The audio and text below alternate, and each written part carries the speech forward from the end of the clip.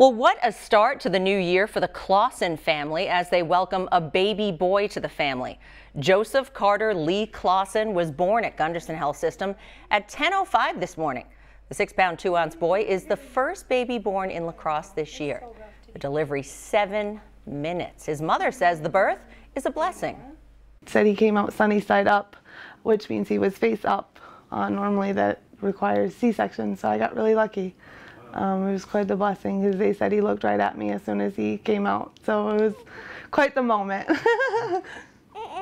Oh, yeah? Are you trying to talk?